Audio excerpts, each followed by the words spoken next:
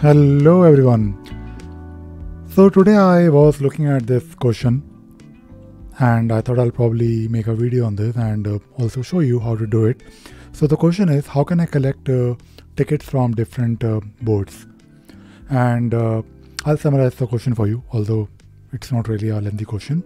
So what this user is trying to do, I guess what happened, he created a project, and in that particular project it was probably a Scrum based project where there was a Scrum board.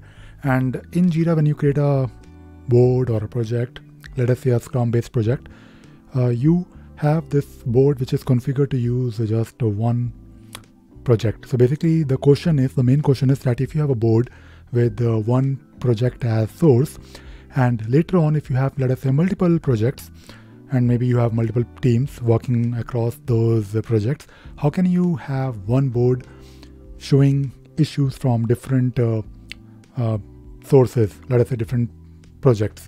Now this is of course a very simple thing that we can do in Jira, and I'll probably show you how to do it. So in my case, I have this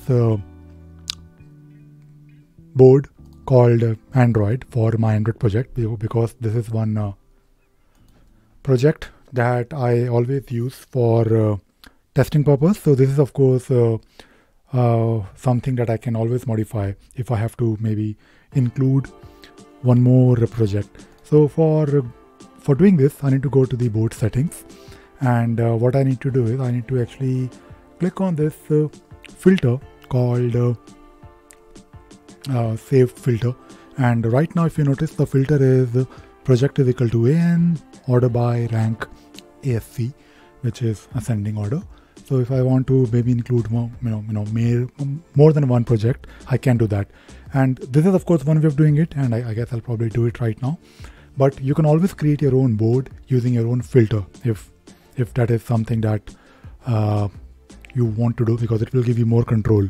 So maybe instead of doing this project is equal to AN, you can do something like project is equal to AN and then comma, maybe B bug tracking, maybe one more, why not, clone iOS, and let us press enter just to see if we have like more issues, and save it.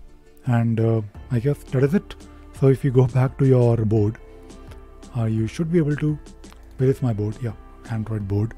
You should be able to now see projects or bring in projects from or issues from multiple sources. And this filter can be of course based on projects, or it can be based on subset of one or multiple project. Maybe you just want to, maybe you don't really want it to manage your bugs or anything else.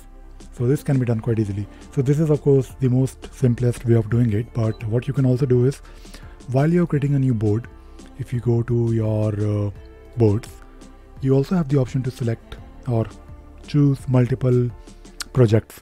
So when you create a new project, you can actually click on this create a Scrum board, and you can select from board from existing project. And if you click on, and by the way, you can also select here filter. I mean, filter will be anyways created for you. So if you do this, you can actually, let us say multiple projects board, and you can then select here, whatever project. I mean, right now I'm selecting this service desk project, service management project, but yeah, I mean, you get the idea. So if you click on the create board, it will actually create a filter for you, and that filter will be used as the source, which you can always modify. And it is of course quite obvious that you need to be the board owner for, you should be listed here as the board administrator for doing these things. And you can notice here that this particular board is now listed, or basically this particular board has the source which is based on this filter, and this filter is nothing but those multiple projects that you just selected. If you look at the JQL, you will notice the same thing. And that is it. That is all I wanted to talk about and show you in this project. It is a project, but it is a video, but this is quite simple, quite obvious, but if you don't know, if you have never done this before, I thought I'll probably show you. And that is it. That is all I wanted to talk about in this video. I hope you enjoyed watching this video and you learned something new today. Thank you very much. Bye bye.